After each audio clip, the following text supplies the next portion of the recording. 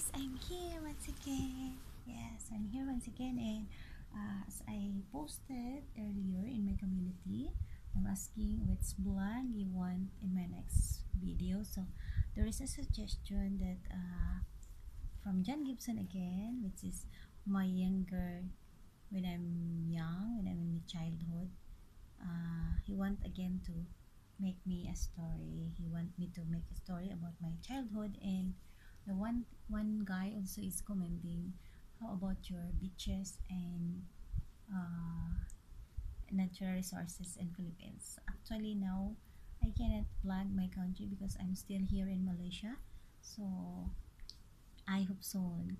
He just wait me for 3 months, 4 months, because by May I'm finished my contract here as a domestic helper or housemaid here in Malaysia. So I will do that for you, sir. Thank you very much, sir. I really appreciate your comment. Now, guys, I just make a short story about my childhood. Yes, I remember when I'm childhood.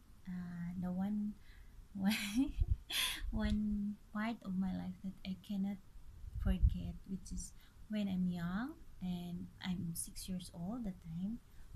I know already I'm 6 years old. Yes, you know the child before, guys, in the old story or in the old times, 6 years old can make things, can cook, can take care of the kids. Yes, in the Philippines, guys, we are early matured. We are early matured because in my age, 13 years old, I'm already married and I'm pregnant 14 years old. And I give birth 15 years old. So, yes, guys, I remember that time. My mother is very, very workaholic. She's very, very a good mother. She's always planting vegetables and train us to go to farm and help them. My late father, yes.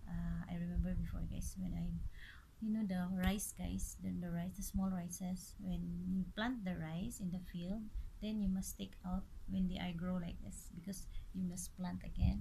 So that time I work my I help my mother, and I'm taking out the small plants, the newborn plants, the rice, and then tie it like the bamboo tie. And then, guys, the time that, the field is a lot of water and muddy, guys, muddy. So I don't know, guys, there's a leech there. I'm very scary about the leech. Even it talk only until now, guys. I cannot forget, guys, the leech, guys, that stick on your skin and suck your blood. The time, guys, when they tie my rice, my newborn rice, and see my leech like that, guys. I cannot scream now because maybe my madam is